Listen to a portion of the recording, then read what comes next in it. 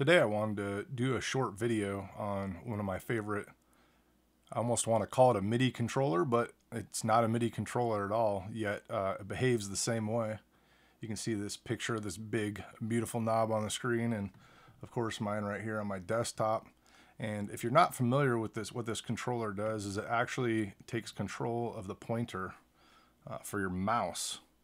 So basically anything that you hover over in your DAW, like for instance this gain here, you just put the cursor over that and you just use the knob to move it up and down. And this knob is really large, and it's super smooth and super high resolution, which just makes it so nice for doing big rapid movements, but also very fine adjustments. And it's cool because it works, you know, with any plugin. You just open it up and whatever you have it hovered over, you can use it. You can use it on vertical faders.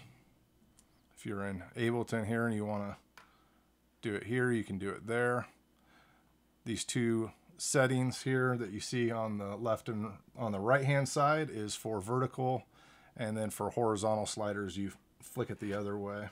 And we'll come back to what this other knob is here. But what I really wanted to show in this video today is a couple maybe less conventional uses for it. The first one is if you have something like an audio track, and a lot of people that are Ableton users know that within this warping window here, there's certain things that you cannot assign to your Ableton Push or even MIDI controllers. One I use a lot is this transient adjustment here that you'll see that shows 100. You cannot control this or assign it to a MIDI controller, but of course you can hover our knob over it and you can see that as I'm turning it, I'm able to adjust that. So it's, for these kind of things, it's just invaluable for me. But let me show you my other three favorite things that I like.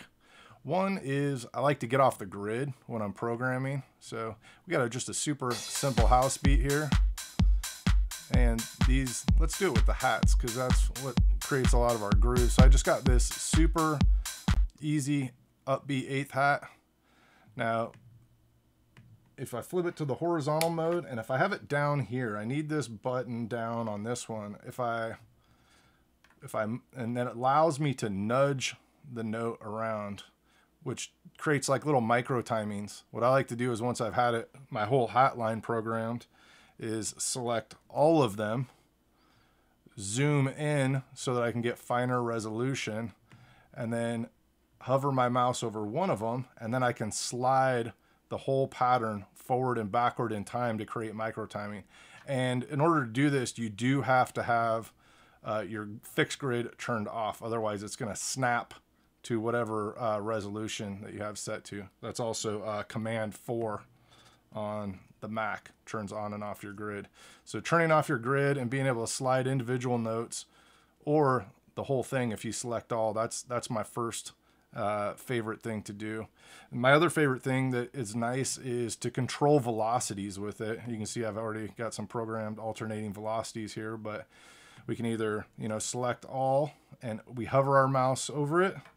And if we have this selected to the vertical, then we can, or sorry, not vertical, the horizontal, and we can bring that up and down like that with super fine precision, or obviously even just one note, we can have super fine control over this. And you can probably, if you have an imagination, probably see where I'm going next, and that is automation lanes.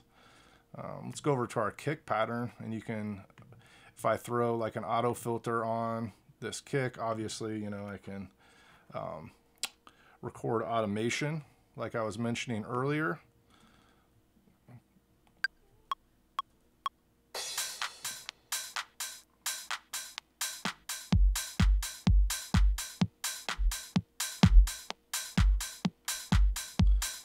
So that's cool. I love having that big knob. It just gives you, it's hard to explain unless you actually have your hand on it, how much control you have. Not, like I said, not only over fine adjustments, but over micro adjustments.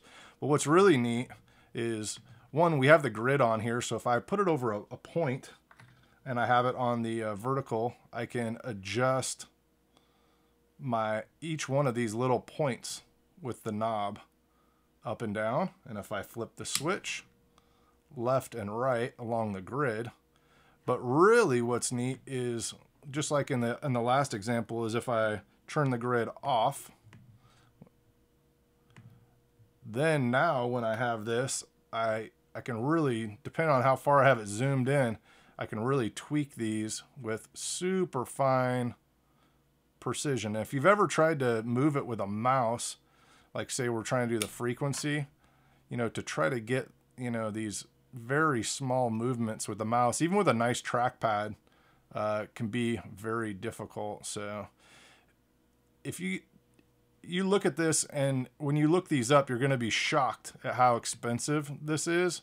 But I'll tell you right now, I have a lot of controllers, and I've used a lot of MIDI controllers in my time.